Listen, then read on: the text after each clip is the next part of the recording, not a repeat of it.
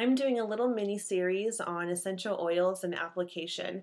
A couple nights ago, I did a video on popular carrier oils that you can use for your essential oils, and just some different containers and roller bottles and spray tops and different ways you can keep your essential oils.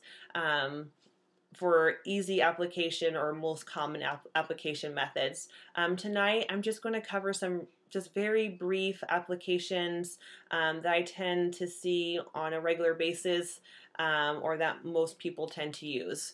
And the way I'll do that, I just kind of picked a couple of oils that I have been using lately, and I will show you how I've been applying those oils and maybe some different ways that you may want to try them as well.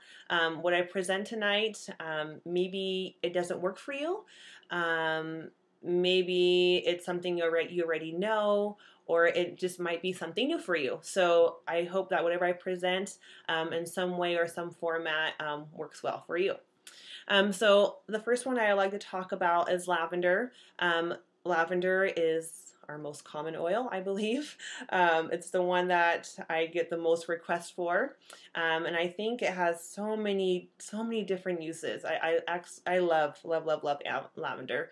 I tend to use it a lot, of course, for soothing or relaxation, but I also like to use it for headaches as well. It works really good for me. And so what I do with this one, if I have a headache and I'm using it for that, I open it up like so, and I will just tip the bottle over, and I put it on the sides right here on the lobes, and I put it across my forehead, and I put it at the very top of my spine right here, and I just kind of rub it in. And every time I go to one of those points, I do just kind of re-dab, because that's less than the drop when I do all of that. Now, lavender works for me with headaches. Lavender does not work for my husband when he has headaches. And so he likes to use past tense. And past tense comes in a really nice roller bottle all ready for you, which is really awesome. He does the same things. So on the side right here, across the forehead, and on the top of the spine on this back as well. Something else I should say too about application and oils. Sometimes you apply it once and it's just not doing it for you. So what I always suggest is wait 20 minutes, reapply it. Sometimes you might have to do that 3 times. Sometimes you might have to do it through your whole day. The great thing about these essential oils is that you can do that and it's going to be okay. Whatever you don't need, your body is just going to flush out. That is a great benefit of using the essential oils. Let's see. My next one here that I use every morning and every night is On Guard. And what I do with that one, I just do 1 or 2 drops in the palm of my hand. I rub my hands together, and again, I just massage the top of my spine back here. I just do like that. For my kids, I have an On Guard roller bottle, and I do this on the bottom of their feet every morning and every night. My husband also uses the roller bottle because I do it for him. And so this is really nice and easy when you're applying it to somebody else. I think the roller bottles are the way to go on that one. Melaleuca is another one that I'm using a lot right now. I've been having just kind of a sore, icky throat lately, and so I've been using this one actually right on my throat, and so I just apply it here on the sides of my throat here, then again the back of my neck, upper spine area, and it does really well. Sometimes I have to use this one every 20 minutes to kind of really help with that sore throat, and if it gets really bad, then I put a drop of this in a spoonful of honey and I take it internally. Not a big fan of that, I will say that, but I also will say that it works like magic.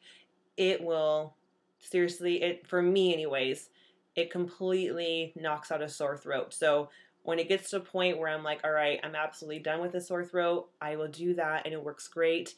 Others have done that with oregano as well, and I heard it works great. I actually haven't tried oregano in that way, just because I feel like oregano is really strong and I don't necessarily like the taste of that oil at all. So I try not to go there if I don't have to. I use oregano a lot on the bottom of my feet though if I have a cough, and it tends to work really, really well. And oregano is one that I always recommend to dilute. You don't have to, but I always recommend to dilute that one. And now I think as you saw me applying, I was applying a lot of my essential oils from kind of like the neck up.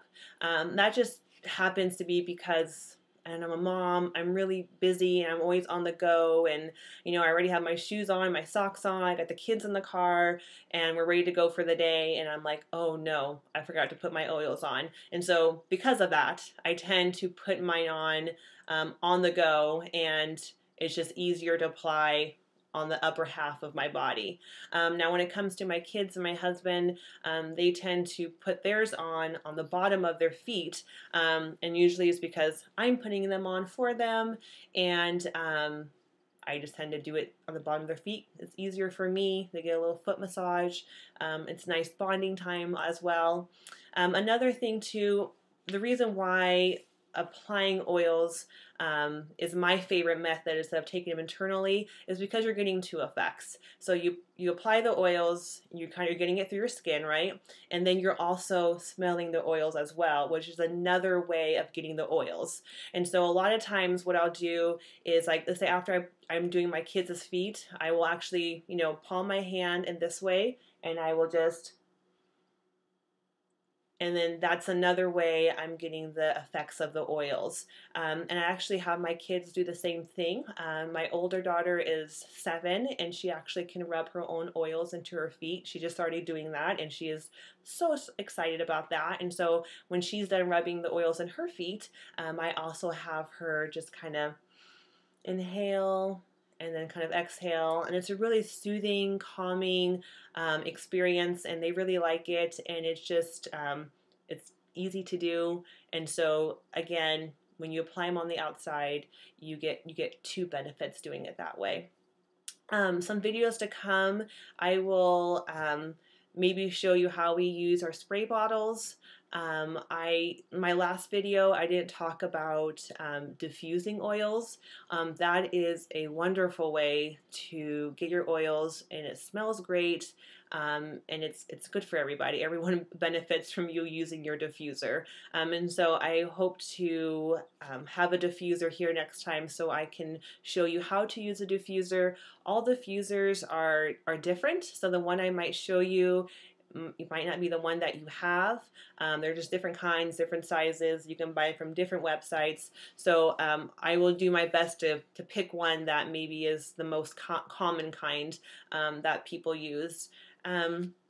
I think that's all I'll do tonight, and tomorrow I will do another video. If you have any questions or comments or something that you would like to see or you want more information about, please do let me know down in the comment section.